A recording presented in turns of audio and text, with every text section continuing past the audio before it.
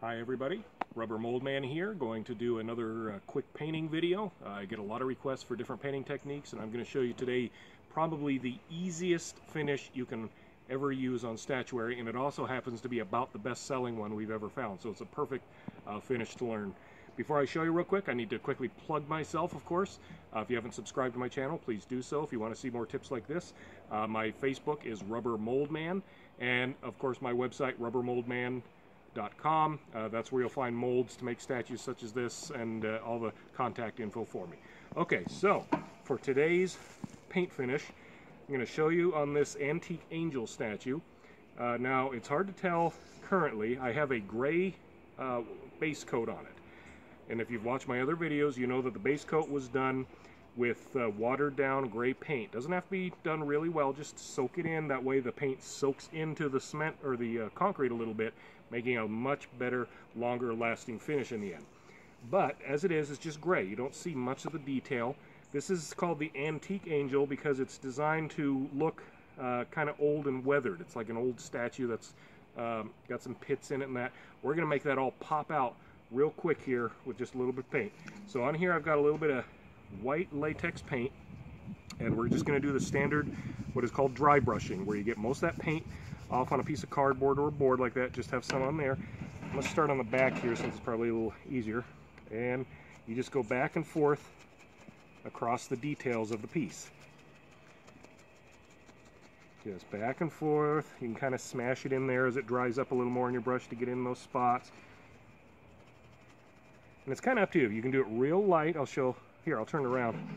You know, if you want just a very light effect, get very little paint on your brush and just very lightly dust it on there. Or I generally do it a little heavier, like I am here. And remember, you can always add more. So if you want to start light, see how you like it, and then perhaps thicken up the paint, darken it. It's up to you. But honestly, this is probably the easiest finish to do because the gray and the white are so close on the color spectrum that it's hard to mess up. You know, I also do this finish where it's white on top of a black base coat. Not much difference really as far as the work involved, but if you make a little mess up, you accidentally smear the paint or something, it shows up a lot more when you have a black base coat because black and white are completely opposite. The gray just kind of works with the white. And so you can just kind of dust it on there and brush it in, and it all just kind of blends together and looks very natural. But you see how quick this is, and I'm actually going kind of slow here. I'm not going as fast as I normally do. I normally just whip through these because I try to do several at a time. But super easy finish.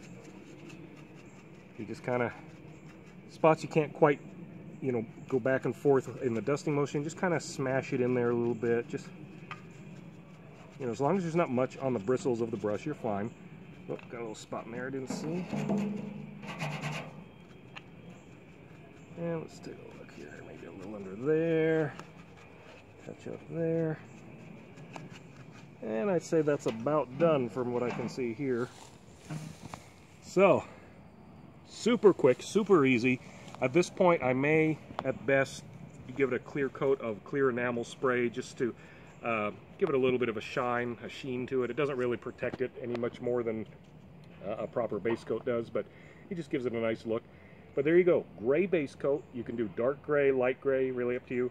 And then just flat, white, exterior grade latex paint that I did the dry brush thing. And that again, where you brush most of the paint off on a surface like such as cardboard or a board like this, and then just dust it on, letting the highlights pick up the paint.